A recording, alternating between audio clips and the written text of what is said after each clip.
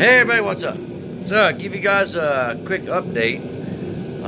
You guys seen? We replaced the headers on the old Cadillac. They were pretty bad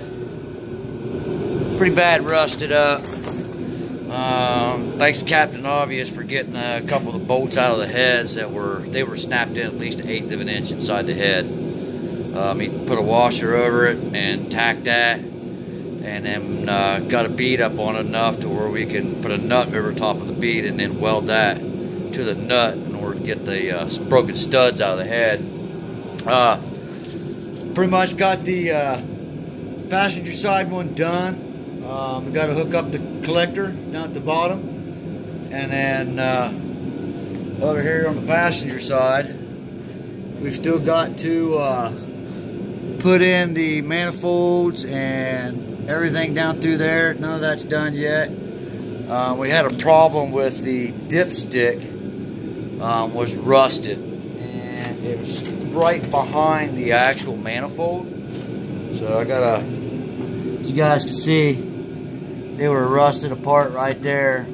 And then we got a new tube right here, so we're gonna put the new one on. And then I gotta put the starter back in. But by the way, make sure you guys join the GOA, Gun Owners of America, proud sponsor of the Typing Show. So we're gonna go underneath the pit here and show you guys what's going on. Welcome to my pit. So real quick, you guys can see right up here, we got the collectors. We did get this one right here is the second bank O2 sensor, but we do have the bank 1 sensor out. Made it a lot easier.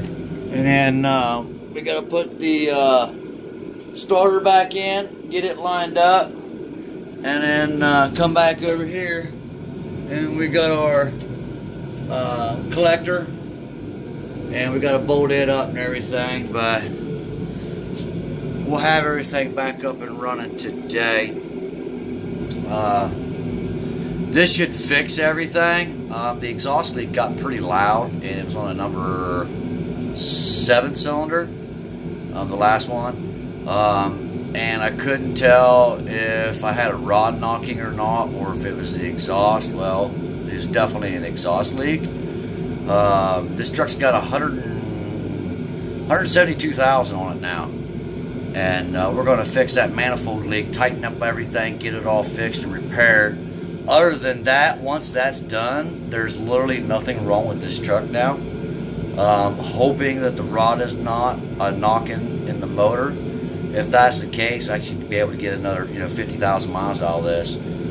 This truck's driven primarily highway. It is 99.3 mile one way to work, and I run 70 mile an hour to work. That's supposed to speed limit, but I just drive it to work and putting around town once in a while. But I don't hot rod this, I don't off-road it or anything like that. So this is my back and forth to work transportation truck. And honestly, I had the 2500, and that truck just bounced down the road. It drove me, I didn't drive it. And this thing here has got air ride suspension on it. It is so much better. It's all-wheel drive. I can't select it off and on or anything. So, but it's just all-time all-wheel drive. Right underneath, I mean, it's got a little bit of rust here and there, little spots. But for an Ohio truck,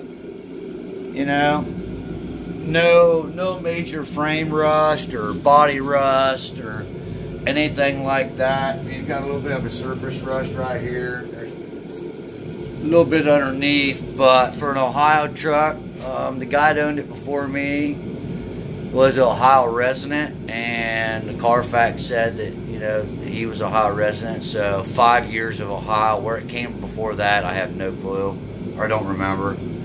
But this truck's been used to its potential, and I use it, and I baby it, but I don't, you know, grandma it at all. But it's an awesome truck. There's a lot of good deals on a lot of luxury vehicles out there right now, especially Cadillac. I had an H2 Hummer. That's one truck that I completely regret getting rid of. That H2 was awesome. Yeah, it only got 11 miles a gallon, but it was so comfortable to drive, and it was big, and people just stayed out of your way. And, you know, it's not a ooh ah, I got a Hummer type thing. No, it was just, it's a bigger vehicle, and, you know, urban assault vehicle more or less. But this thing here is pretty much the same thing as far as what it does. I mean, it's all-wheel drive. It's got the big V8 in it. It's a 376 2.2 or 6.2 liter. Same motor I think that's in the Corvettes, but I don't know if they put titanium valves and stuff like they do in the Vets. I don't know if it's just a stock, you know, stuff. Low-key materials in it. But anyhow, we're going to get the starter up, get the manifold on, get the dipstick in, get it all buttoned back up, tightened back up. We're going to put new spark plug wires, do a once over, check all my fluids and things like that. So I'm thinking there was something else. But other than that, that's about it. I appreciate everybody coming and hanging out. Don't forget to subscribe, like, share, retweet. Also, go check out Creator Summit. We also have a YouTube channel called Creator Summit. Go subscribe to that. On my front page of my YouTube channel, if you look over to the friends lists of everybody, I think the top one's Creator Summit. Go over there and subscribe to that. That's where we're going to put a lot of our gun content. And that's the main YouTube channel for the Creator Summit. If you're not aware of what that is, go to creatorsummit.us. and scroll down through there and looking at it. I'm holding a long-range rifle event in September. We're having a pre-spring fling meetup May 19th. So if that's something you want to come and be a part of, it's open to everybody. Working on a couple deals right now. Fort Scott Munitions is in the process of building a 338 Lapula for me. I think the base unit's going to be a Savage Arms, so it's going to be awesome. I'm trying to think. May 18th, I got a meeting with HM Defense, and we're going to be picking up the 6.5 Creedmoor, the AR-10 6.5 Creedmoor, and then we're picking up the M243 as well. So I will have all those there. If you want to shoot the 50 cal, make sure you bring your own ammo. You got to bring your own ammo, but you can shoot the rifle. So, all right, guys, that's it. That's all. I got to get this wrapped up, get it done, do my laundry, get some things done, and get ready for work tomorrow. We've got about 2 inches of snow right now, and it's still snowing. So it's going to be buck-written, snorting drive the way to work tomorrow. Hopefully everything, roads are good by then. So, all right, see ya.